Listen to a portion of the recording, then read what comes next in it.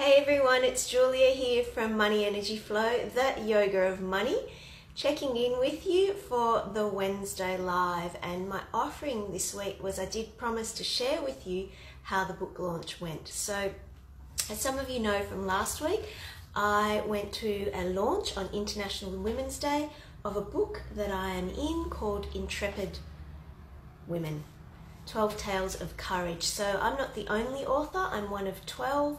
We're all co-authors and we contributed to this joint work. And I was looking forward to the event, I have to say. I was very nervous. I think I remember got on last week and I was a little bit emotional and I was nervous. I was looking forward to it. But a part of me did think, maybe I won't enjoy it that much. It could be a promotional event. You do have to go through with these things to launch a book. And of course it was an event designed to do that. So there was the, photography and the stuff we all had to do, but actually it was quite cool. It was quite fun and exciting. But what really blew me away was that I hadn't read any of the other women's chapters. Because when we were given the final manuscript to do the last proofread and edit, we were told by the publisher, there's no time, we need your responses back, there's a certain deadline, please do not read all the stories because you won't get to edit your chapter. So of course I just read my chapter, maybe a teeny weeny little bit of the woman behind me.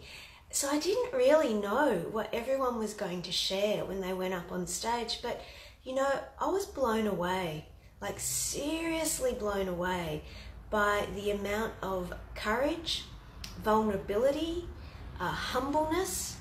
The stories were so powerful yet humble. I was blown away, and thank God I wasn't the first speaker. I was kind of in the middle batch. And so a number of the women had already spoken before, and I was so moved by their talks that when I got up to speak, I was highly emotional for the first little bit. And my friends could tell, I was wobbling with the microphone, all of that. And then I just clicked in and I was so inspired by what they had said and what they had done in their lives that I just clicked in and was able to give my talk. So yeah, I wanted to share that with you. It was an unexpectedly way more powerful event than any of us expected. I had friends, Sally, my best friend, came along, had another friend, Penny, and her husband came along, and they just both said, all of them said afterwards, wow, we enjoyed this way more than we thought we would. So I don't know whether it was the combination that it was International Women's Day, and so there was a heightened feeling in the room of the power that we all have to make change. And I would say it was focusing on the women, but not just the women, the men who were there to support them, the families that came to support them. And the keynote speakers, we had two amazing guest speakers, and one is a female member of Parliament here in Australia, and the other one is in local government here in our city.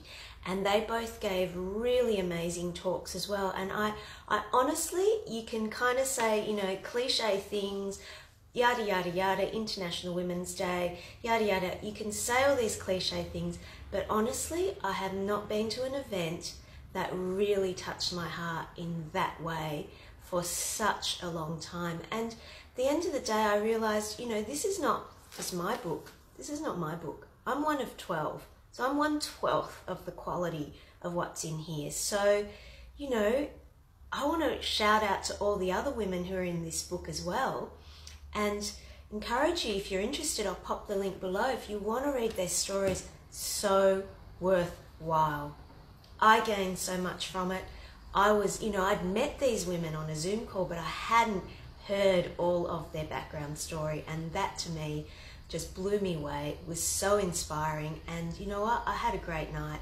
So I'm wishing you all an awesome week. I hope you guys had some kind of insight or aha on International Women's Day, whether you are a woman or not. I heard men in the room turn around and give their insights about it too.